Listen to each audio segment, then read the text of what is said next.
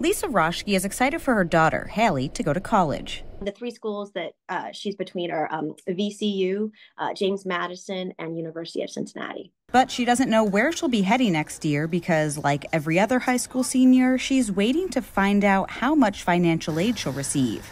It's linked to FAFSA delays. As of early March, data shows 29% of high school seniors in the state submitted an application. A lot of people really need to know the financials before they make a choice. And the majority of students here, 83%, receive some sort of assistance from the government to attend college, federal education data shows. On average, students attending schools in North Carolina receive about $12,500 in financial aid. The number one barrier for students to attend college is cost.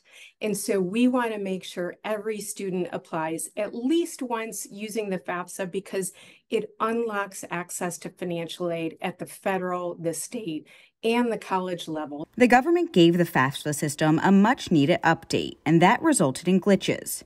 It means the application didn't open until later, too, January, when it usually goes live in October. So while many students usually have their aid packages by now, they'll likely not know how much funding they'll receive until April. It's like, this is the moment you've been waiting for. And to keep saying, just hold on, to me is awful. But I know many people do because the school you choose will be based on how much money is being offered to you.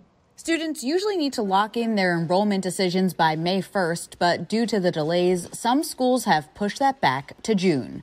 For WRAL News, I'm Allie Ingersoll.